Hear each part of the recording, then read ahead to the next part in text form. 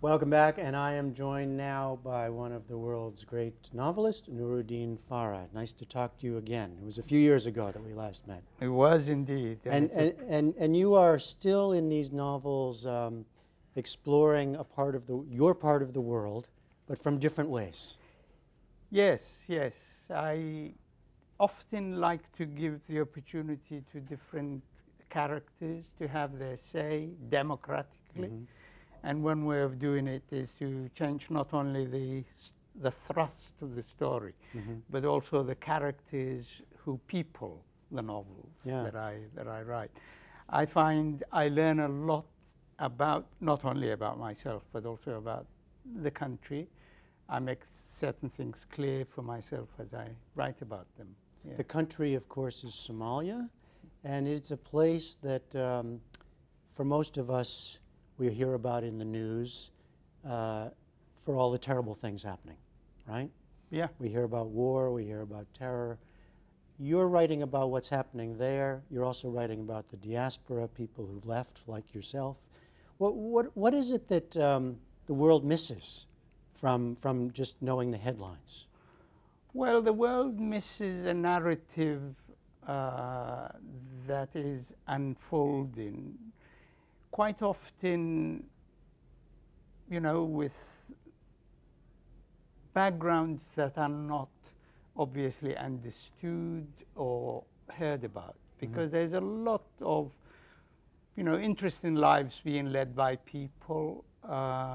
When you consider that about a third of the population of Somalia are internally displaced, more than a third have left the country, and the whole place is in an upheaval. Now, it's that upheaval which occasionally, not all of the time, which occasionally produces bright moments, because, you know, some of the Somalis who've come to this beautiful country have also started to do well. Right. And the majority of the people in the current government, the federal government, or even some of the you know, presidents of the mini states that are being created are run by people who are American citizens. Right. And therefore the world is now more connected to Somalia than it had ever been. They've gone back. They've gone back to do their duty onto their country. And some of them are doing very well, you know, a very good job. But my interest as a writer is to follow the story of those who have made it out and then gone back. Or those who, for some reason or another, but usually for terrorist reasons, who are murdered, and then the consequences of that murder. Right. Because we usually forget when you hear in the news so-and-so has, you know, died in an explosion, suicide bombing. Right. You tend to forget that there are actually people like you and me. With families. With a family, with children.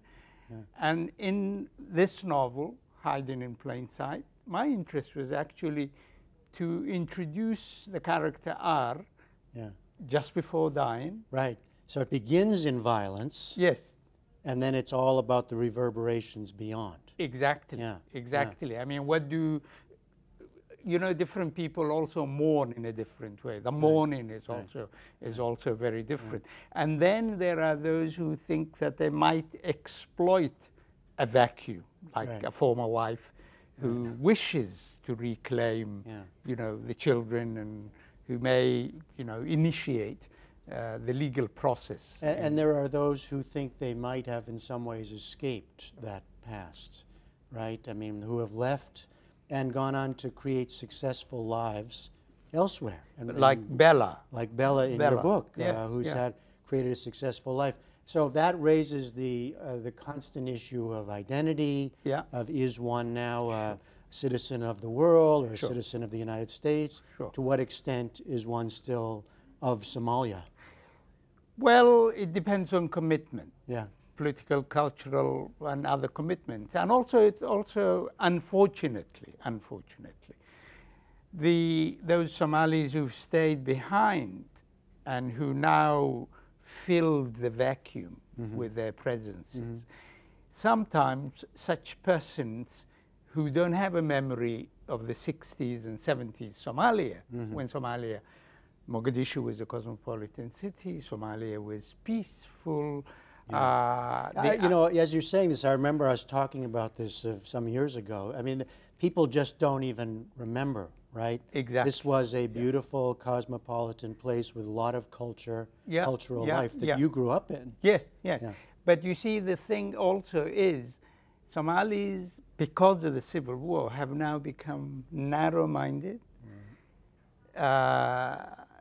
Their acceptance of those who are different from themselves horrifies them. It's an anathema, for example, for some of the Somalis who live in Mogadishu now to accept that a person who is half Italian, half Somali, who speaks Somali, and who is committed to the idea of Somaliness is also just as Somali as they are. But this Bella doesn't belong to the idea of the clan. And the reason is because the country has begun to suffer. How do you see yourself now? I see myself exactly as I have always seen myself. We should say you live in Cape Town, I live in Cape Town, South Africa, for much of the year. You teach part-time here. Yes, and I travel the world. But I am a Somali. I was born a Somali. I have remained a Somali and continue remaining a Somali. And yet, I am from the 60s generation. I am a secular person. I am anti anything authoritarian, whether it takes the guise, in the guise of Islamic tendencies or authoritarian dictatorships like Siad Barre and so on and so forth. And therefore, I'm still walking the path that I took many, many years ago when I was sentenced to imprisonment, when I was sentenced to death, when I was threatened, my life was threatened. Now my life is threatened for a different purpose. And the reason is because I say I am a secularist. And you know that I was born a Muslim. I am a Muslim, but I am a secularist Muslim. Suddenly that's dangerous in a new way. It becomes dangerous because these mad men want us to fear. I want to ask you finally about the situation. It's a big question, but the situation of writing in Africa. It's on my mind because I was just in Kenya at the festival in Nairobi, the Story Moja. Oh, yes. So I'm sure you're familiar with that. Yes, yes. And so it was interesting to see a younger generation of writers from all over Africa, including Somalia, who are, more globally attuned, right? I mean, through the internet, sharing culture, seeing themselves as citizens of the world, but still very much writing Africa. Yes. A new Africa. Yeah. Do you see that?